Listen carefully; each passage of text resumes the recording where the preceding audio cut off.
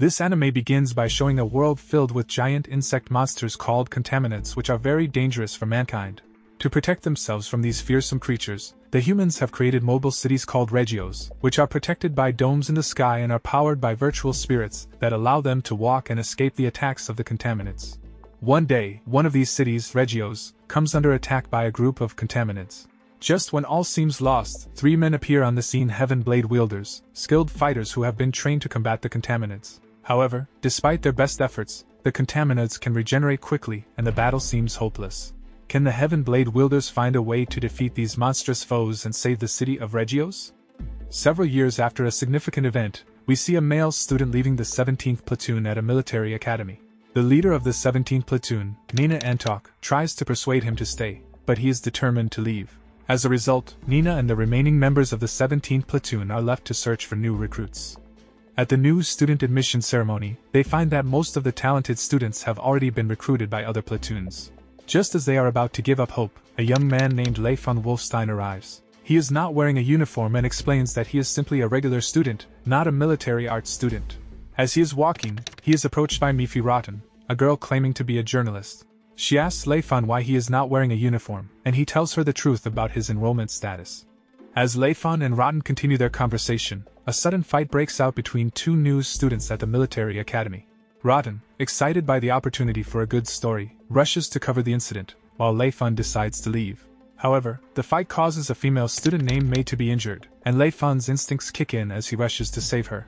Soon after, the 2 fighting students finally stop, and everyone is amazed by the skill Leif von has. Because of that, the student council president of the military academy, Kallian Loss, invites Leif von to his office and explains that he is the leader of all the platoons in the city. He asks Leif von to transfer to the military academy, but Leif von initially refuses, as he only wanted to study regular subjects. However, feeling that he has no other choice, Leif von eventually agrees to join. At the same time, Nina, who has taken an interest in him, arrives at the student council office and asks him to join the 17th platoon. In the afternoon, Leif von is walking towards the boys' dormitory when he sees a white-haired girl with a voice that sounds familiar to him. He approaches her and asks if she warned him earlier, but she doesn't answer and walks away. Then Leif von continues on his way to the dormitory to rest. The next day, Nina and the other members of the 17th platoon are annoyed when Leif von doesn't show up on time. When he finally arrives, Nina introduces him to the rest of the platoon: Charnette Lipton, a sniper, Harley Sutton, a mechanic, and Feli Loss, the white-haired girl Leif von met the previous day.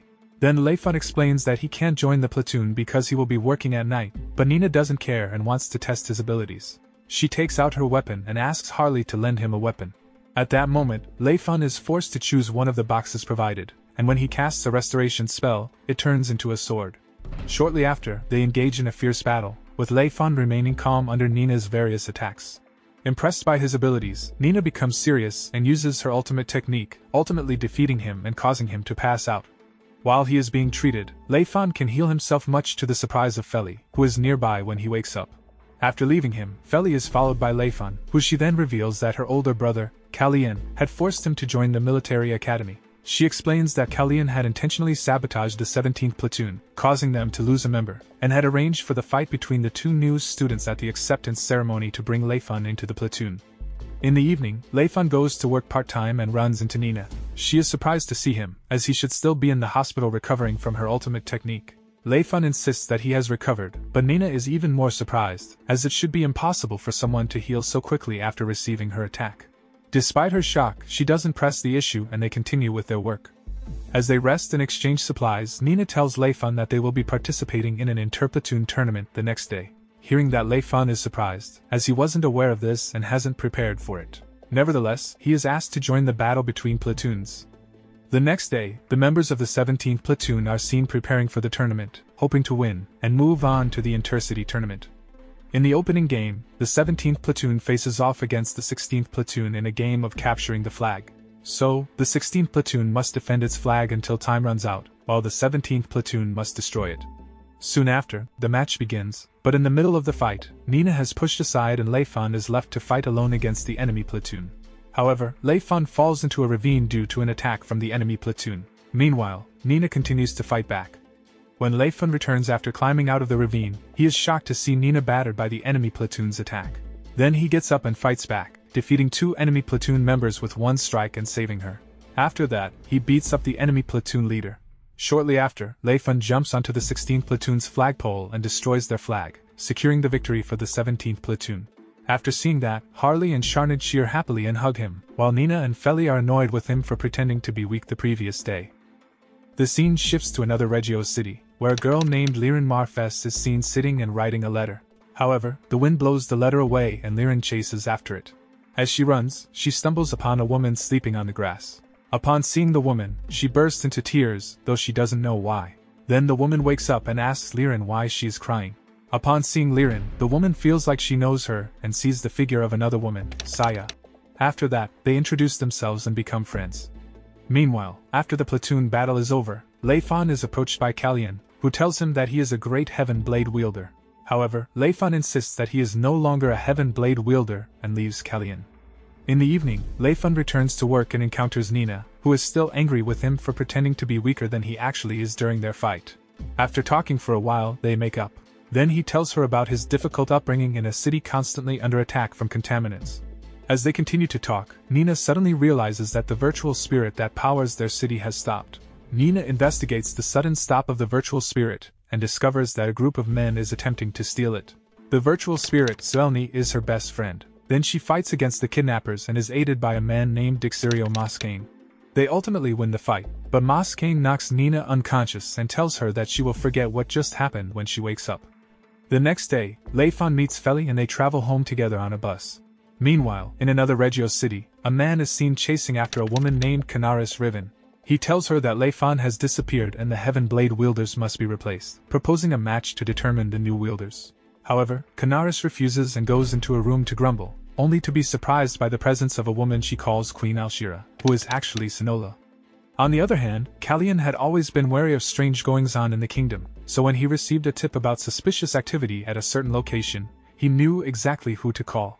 He reached out to Vans Haldy, the leader of the Military Arts Division, and asked him to check it out. Meanwhile, Feli was enjoying a leisurely afternoon at a cafe when she overheard a conversation between May, Rotten, and Naruki. They were planning to visit a haunted facility that night, and Feli, always up for a bit of adventure, decided to join them. As the sun began to set, the 4 of them made their way to the abandoned facility. They were eager to see what secrets it held. When they explored the abandoned facility, they were suddenly ambushed by a terrifying monster. It caught May, Rotten, and Naruki, leaving Feli alone and terrified. She frantically searched for her friends, but the monster reappeared, and she didn't know what to do. Just when all hope seemed lost, Vans arrived on the scene, ready to take on the beast. He fought bravely, and after a fierce battle, he emerged victorious, defeating the monster. Breathless and covered in sweat, Vans approached Feli and asked her what she was doing there. She explained that she had come with her friends, and Vans nodded, understanding. He then went on to explain that the facility had once been used by humans to create monsters called Guardians to defend against the contaminants. But for some reason, the research had been abandoned, and the Guardian monster that should have been sealed had somehow managed to escape. Determined to find her friends, Feli used her powers to track their whereabouts. It wasn't long before she was able to locate them, and she and Vans set off to rescue them. As they made their way to the basement where May, Rotten, and Naruki were being held, they were ambushed by a Guardian. At that place, Vans bravely stepped forward to fight the monster, but unfortunately, he was no match for its strength. Despite the danger, Feli refused to give up. She searched for a way to defeat the Guardian and, with Vans' help, was able to come up with a plan. Together, they launched a surprise attack on the monster and, after a fierce battle, were finally able to defeat it. Soon after, Feli and Vans turned to each other, relieved and grateful to have made it through the ordeal together. She watched in horror as Vans struggled against the Guardian monster, determined to find a way to help. She remembered the ladder she had spotted earlier and had an idea. She climbed to the top and used her powers to collapse the ceiling, burying the Guardian beneath a pile of rubble. With the monster now immobilized, Vans was able to finish it off, and May and the others were safe. But as they emerged from the abandoned facility, Vans couldn't shake the feeling that something was off. He wondered how the sealed Guardian monsters had been able to escape and spread terror throughout the kingdom. The next day, Nina and the others headed off to watch an interplatoon match, while Lei Fun went on a date with May. As they walked through the city park, chatting and enjoying each other's company, they were suddenly interrupted by a tremendous shock. Suddenly, a group of giant contaminants surrounded the city, trapping it in place and preventing it from moving. Then Kallian summoned all members of the Military Arts Division to the headquarters, where he explained the dire situation they were facing. The legs of their city, Regios, were stuck and couldn't be moved. But Nina refused to believe it, insisting that the city should be able to move away from any contaminants that threatened it. Callian patiently explained that Regios could only detect and avoid contaminants on the surface. The ones that were attacking their city were underground, and he suspected that they were newly hatched larvae. He ordered the military arts members to evacuate the residents and prepare to fight the contaminants. Nina grudgingly agreed to lead the 17th platoon, teaming up with the 9th platoon as they headed northwest. As they walked, Leifan suddenly appeared and tried to convince her to evacuate, but she was determined to fight and was angry and disappointed when Leifan refused to join her, despite his immense strength. As the two platoons arrived at the front lines, they were greeted by thousands of approaching contaminants. Then the firing squad launched an attack, but to no avail. Nina and the other attackers stepped forward to engage the monsters, only to discover that their skin was impenetrable to all attacks. They were completely outmatched, and it seemed like all hope was lost. As the members of the military arts division continued to fight, Leifan wandered aimlessly through the deserted city. He knew he had to do something to help, but he wasn't sure what. After a moment of contemplation, he decided to seek out Harley and request a modified weapon. He also contacted Feli, asking her to locate the coordinates of the contaminant larva's parent. Meanwhile, many members of the military arts division had fled, unable to stand against the overwhelming numbers of contaminants. Only Nina remained, stubbornly fighting on despite the odds. She was pushed to the brink, barely avoiding being hurt. Just when all seemed lost, one of the contaminants attacking Nina suddenly disintegrated. She looked up to see Leifan standing there, holding a weapon with sharp threads. Without a word, he jumped down and began fighting alongside her. He told Nina to back off, saying the place was too dangerous. He fought his way through the ranks of contaminants, taking out thousands as he advanced. Finally, he reached the canyon where the contaminant mothership was located. There, he faced off against the mother of the contaminants and emerged victorious. The next day, Nina was shocked to see that all of the contaminants attacking the city had been slaughtered, thanks to Leifan's bravery. He returned from the lair with a battered face, but he was hailed as a hero. A few days later, the interplatoon match was held once again. This time, the 17th platoon was pitted against the 14th platoon. Despite their best efforts, the 17th platoon ultimately lost the match, their reliance on Leifan proving to be their downfall. Meanwhile, May received a letter for Leifan from a woman named Liren. She was curious and wanted to open it, but she resisted the urge and took it to the 17th platoon headquarters to deliver it to Leifan. There, she was surprised to run into Feli, and in her haste to leave, she accidentally dropped the letter. Seeing that, Feli picked it up, intrigued by the mysterious woman who had sent it to Leifan. As for Leifan, he was approached by Naruki, who worked at the police department. She asked for his help on a mission the following day, and he agreed. The next day, Leifan and Naruki set out on their mission. However, they were suddenly ambushed by a group of assailants, and he was forced to take action, swiftly defeating them. Meanwhile, Feli tucked the letter she had found under Leifan's bag, but it fell out and was eventually discovered by Nina. She was curious about the woman named Liren who had sent it to Leifan. In the afternoon, she gave the letter to him, who had just returned from helping Naruki. Sometimes later, Leifan was seen practicing with his friends. After finishing their training, they went for a walk in the park, where they saw Nina practicing alone. Naruki commented that Nina was obviously trying to get stronger, particularly after the 17th platoon's defeat in the interplatoon match. But she explained that the real reason Nina was pushing herself so hard was because she was jealous of Leifan's strength. Not long after, they were shocked to find Nina unconscious and rushed her to the hospital. As they waited for her to be treated, they were surprised when Zelny's path led them toward a contaminant cocoon. Then Feli reminded them that Kallian had assigned Leifan to check on the cocoon later that night. As instructed, Leifan set out on his motorbike to investigate the contaminant cocoon. He reported back to Feli on what he saw, but before he could finish, the contaminant emerged from its cocoon, fully evolved. Soon after, Leifan bravely engaged the monster in battle, but he was no match for its strength. He was slammed to the ground, but he refused to give up. He launched attack after attack, determined to defeat the beast. Unfortunately, none of Leifan's attacks seemed to have any effect, and he was slammed to the ground again. Just when things seemed their bleakest, Nina and Charnet arrived, ready to lend a hand. But even with their help, the contaminoid was too powerful. They were forced to retreat, riding their motorbikes to the canyon area to regroup and come up with a new plan.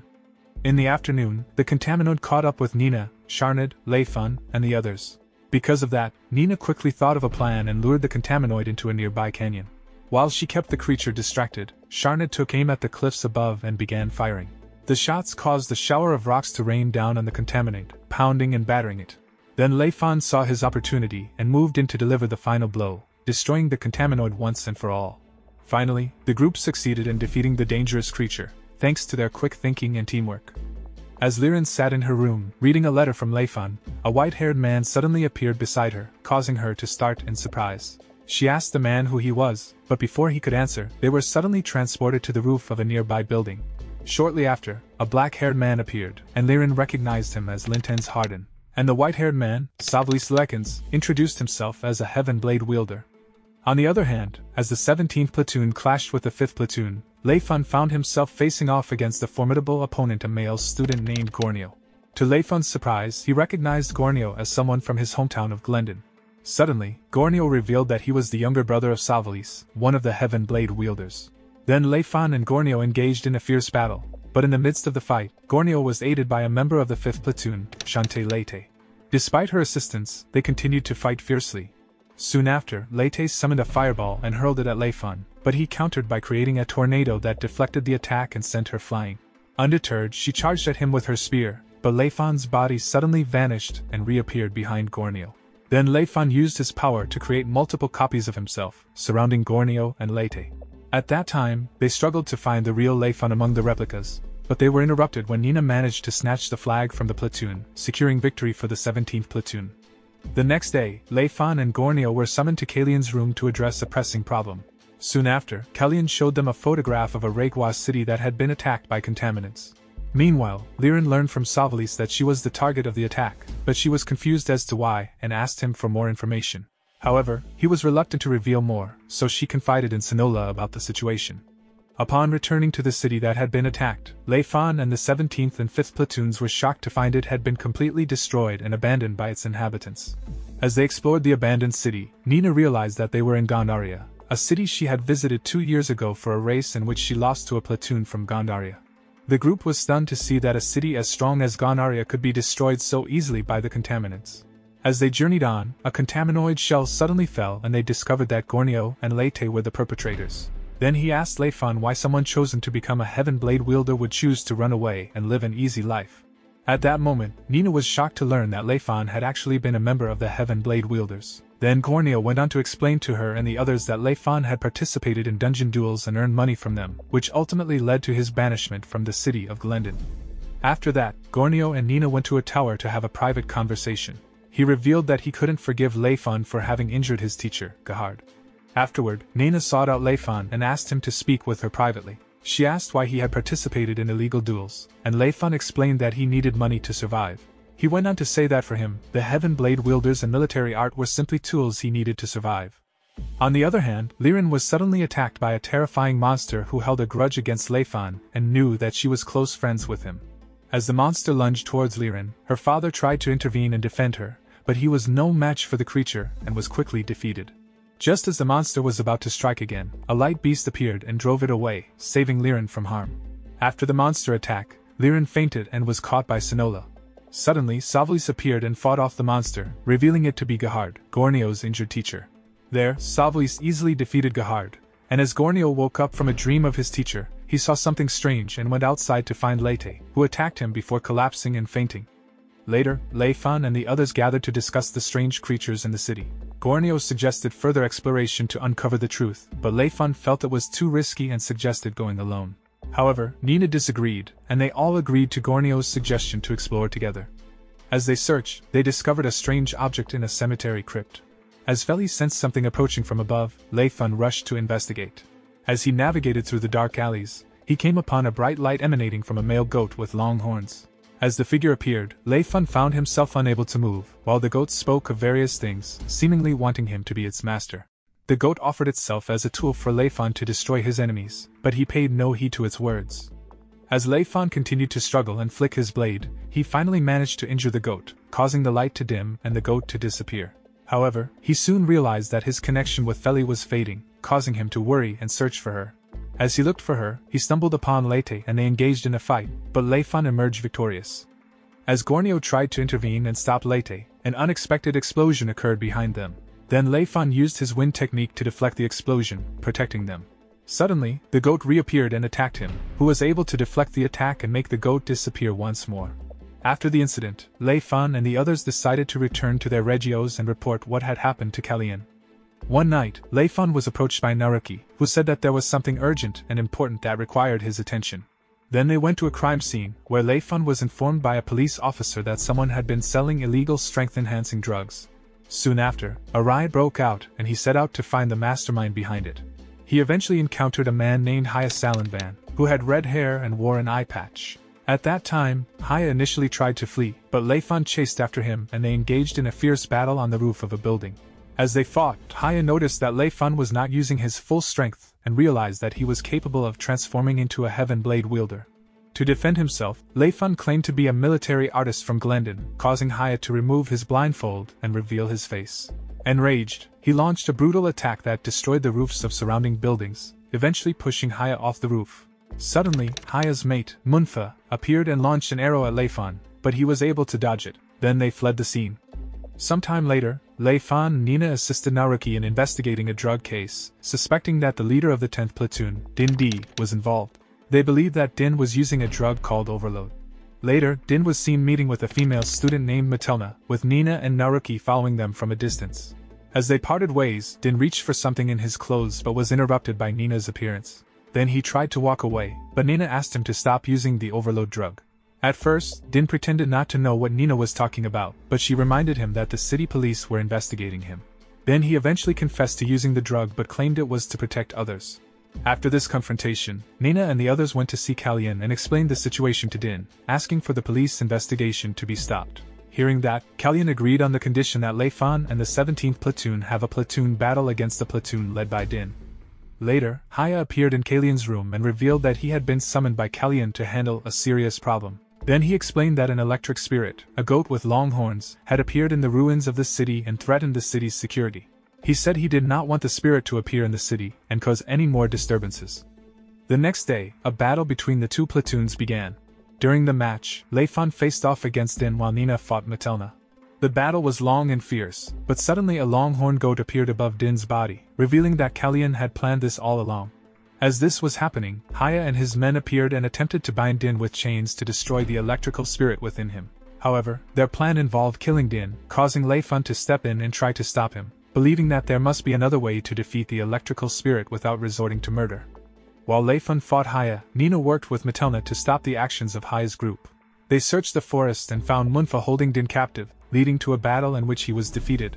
Soon after, Haya and Lei Fun continued to fight, with both of them launching attacks at each other. Then he managed to injure Lei Fun, but Lei Fun was able to destroy his sword and knock him down. Meanwhile, Matelna encountered Din, who was still tied up, and worked to resuscitate him, ultimately causing the electric spirit to leave Din's body and resolve the issue. A few days later, the members of the 17th platoon held a meeting to discuss their upcoming match against the 1st platoon. Nina declared that the match would be difficult and ordered them to train hard. In preparation, the members of the 17th platoon headed to a mountainous area for training. One night, Lei Fun met up with Mei at a bridge and the two were chatting when a powerful explosion suddenly rocked the entire bridge.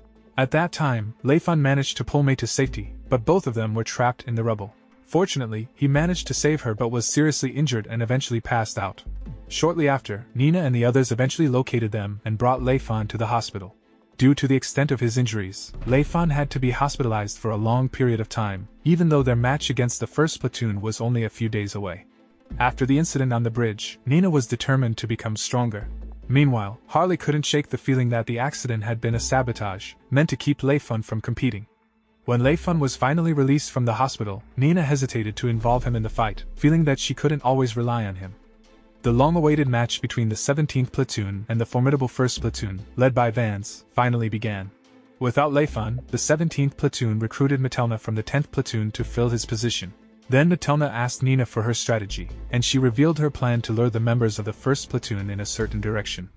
As the battle raged on, Nina called out to Matelna, assigning her the crucial task of assisting Sharnid in taking out the enemy from a distance. However, Matelna was hesitant, feeling that the plan was too risky. Despite her reservations, Matelna reluctantly followed through with the plan as Nina stepped up to confront the leader of the 1st platoon, Vance. Then they engaged in a fierce showdown, but she was no match for Van's superior strength and was quickly defeated. After being released from the hospital, Lei Fun met with Kalyan, who had been waiting for him. Kalyan told him that Zeoni had been acting strangely, and asked him to defeat the contaminants that were blocking Zeoni's path. Unbeknownst to Lei Fun, Kalyan had assigned him to work with Haya and his men, who had provided the information about the contaminants. He explained that the accident on the bridge, which had injured Leifan, was just one of the consequences of the contaminant's actions. Similar accidents had been happening all over the city, as the electrical spirit was trying to destroy Zelny. At the same time, the 17th platoon was also assigned to help with the mission, but Nina asked her team to assist Leifan instead, as she had to go take care of something.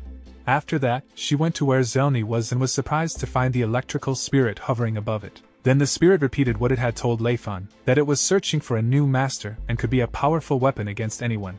As it spoke, the spirit emitted a bright light that knocked Nina unconscious.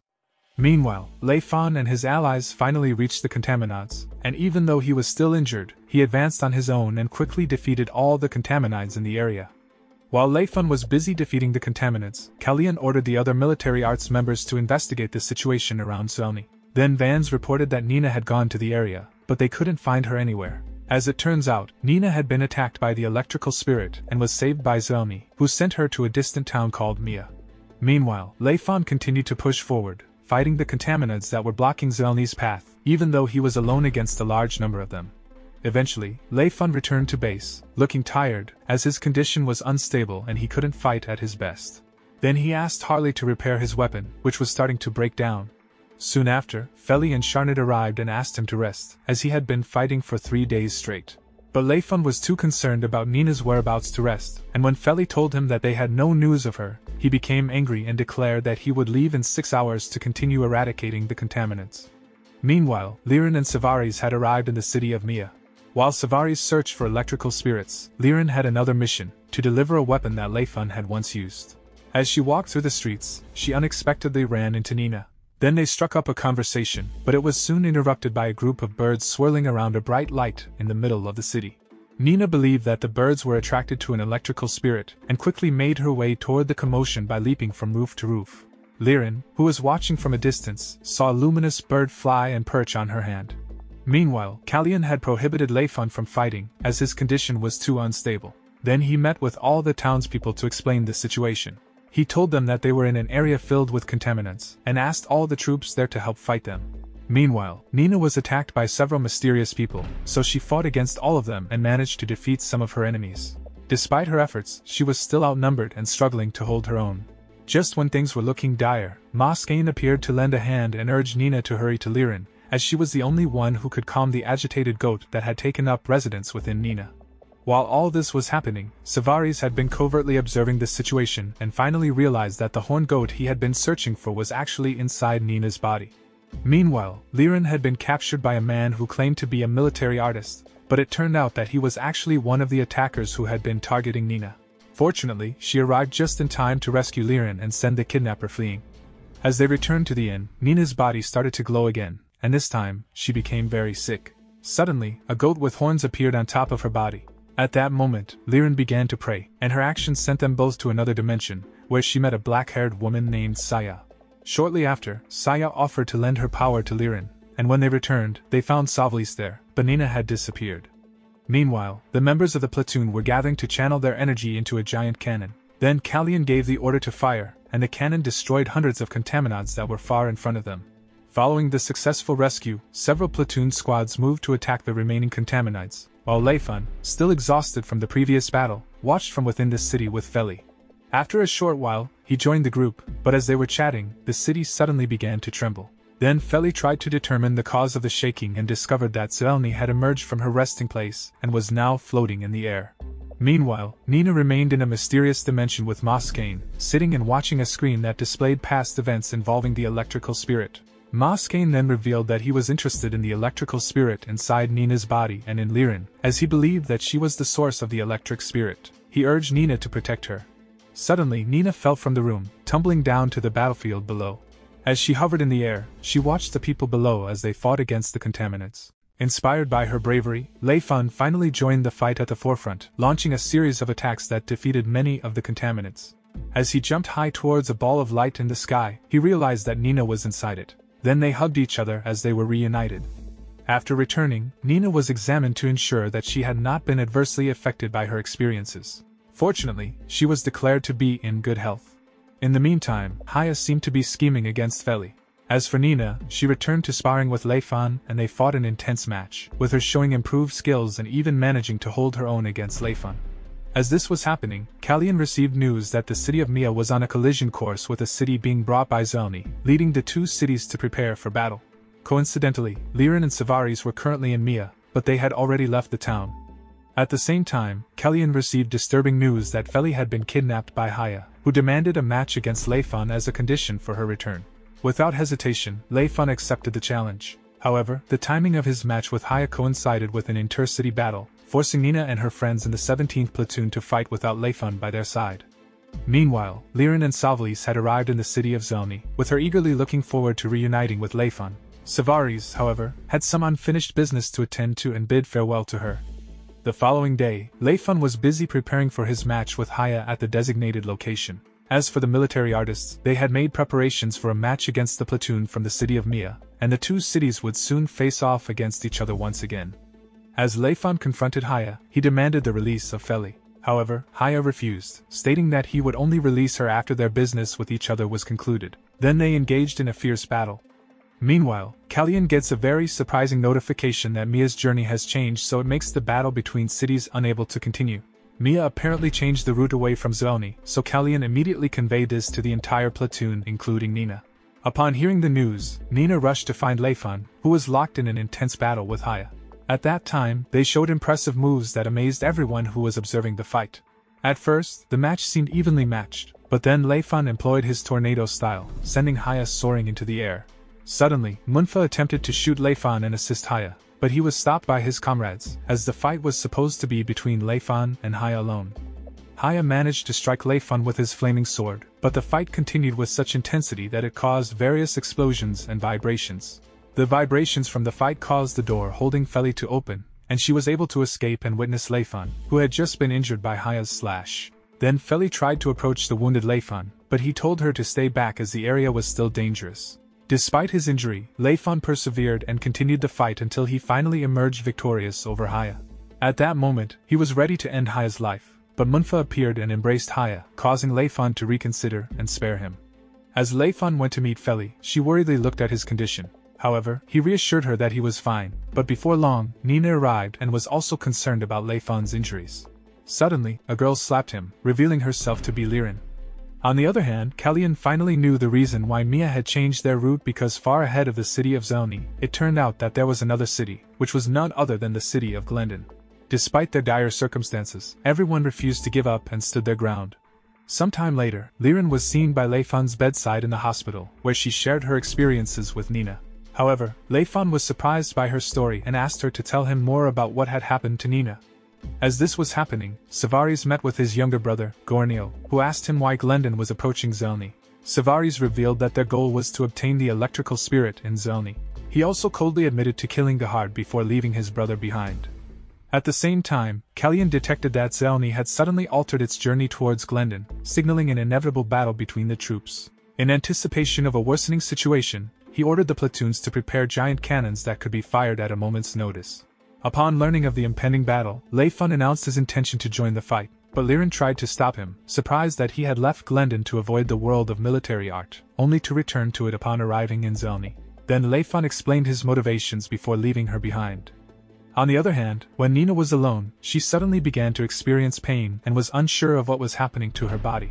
Meanwhile, Leifan and the others went to meet with Kalyan and share what had transpired. At that time, Kalyan was shocked to learn that Nina had an electrical spirit within her, and finally realized the reason for Zelny's frequent outbursts. Not long after, an aurora appeared in the sky and released the contaminoid that threatened to attack the city of Zelny. Then Kalyan ordered the platoons to fire a giant cannon in response. Fortunately, the cannon shot was successful, splitting the contaminoid into two pieces. However, Feli sensed that there were still signs of life within the contaminoid, and strangely, she detected not just one, but two sources of life. Then Feli warned that when a contaminoid was cut in half, it could potentially split into two separate creatures. Upon hearing this, Kalyan immediately ordered the platoons to reload the giant cannons. He also instructed Leifan and the others to quickly find Nina and remove the electrical spirit from her body. As Kalyan sat in the control room, he couldn't shake the feeling that Nina was key to Zelny's movement. If they didn't extract the electrical spirit from within her body soon, she would end up like Din.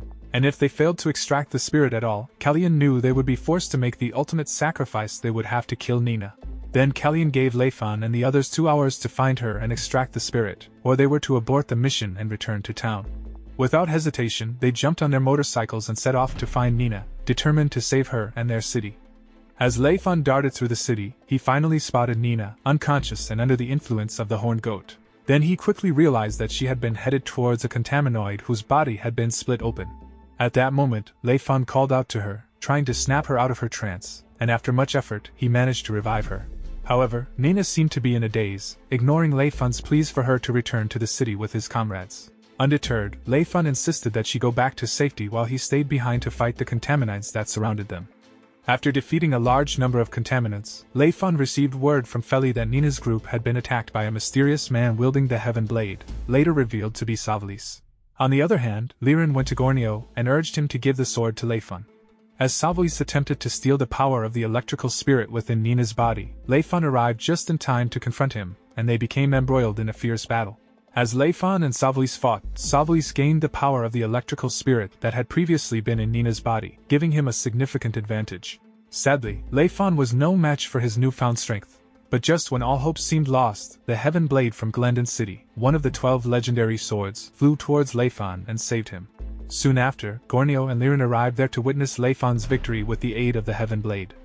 After the battle, Liren approached Lei Fun and gave him a weapon he had been carrying. Then he activated the power of the sword and fused it with the Heaven Blade, creating a single, incredibly powerful sword.